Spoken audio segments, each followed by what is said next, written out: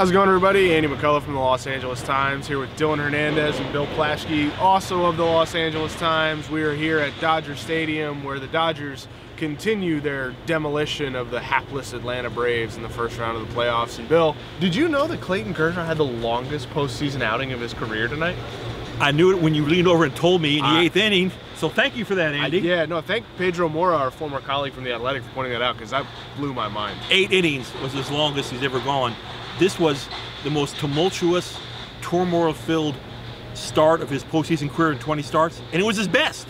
I mean, Clayton Kershaw was unbelievable tonight.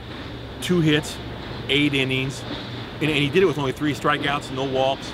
He's a kind of a different kind of pitcher, but for him to do it under condition, remember, he was pushed back to this spot in controversy earlier this week. He wasn't happy about it.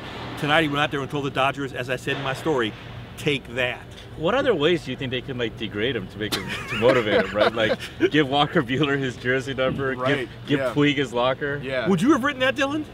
Yeah, you probably would have. Yeah. Introduce like Buehler to Koufax or something like that. Like, this is no. This is the new guy.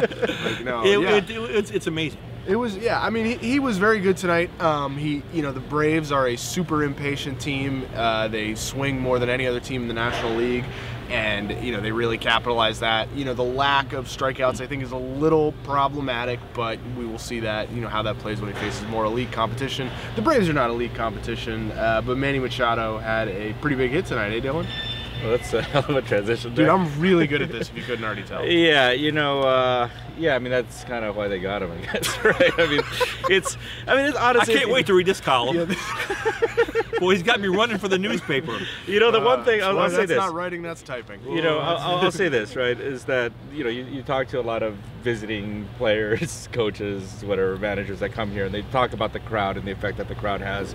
The one thing that you kind of have to do is take the crowd out of the game early. And Machado kind of did the opposite thing, right? He got that crowd alive. And he kind of talked about that too, kind of knowing the situation. Jock Peterson's there, third base. He worked the count 3-0. Are you surprised he swung on 3-0? I mean, I've seen him play, so no. Okay. The thing about Machado, though, is that pretty much bite my head off.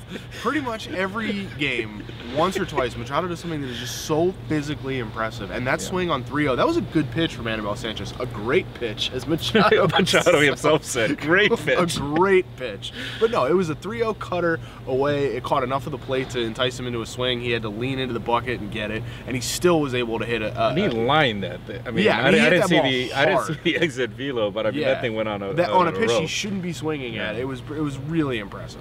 So the question now is, what do they do with Kershaw and Ryu? It looks like they're going to clinch this series. That the Braves can't score, they can't win, they got no shot. It's over with. So what happens in the NLCS? Who starts Game 1 of the NLCS? I think it'll be Clayton Kershaw, and Walker Buehler will pitch Game 2 because they will be playing in Milwaukee. And they'll be on the road, and Ryu will be set up for Game 3 and Game 7 back at home. So in that scenario, all 3 of those guys will get 3 starts because I think it'll take 7 games to be Milwaukee. I agree. He showed he's the ace tonight. I thought this was a good move putting Ryu Ryu first.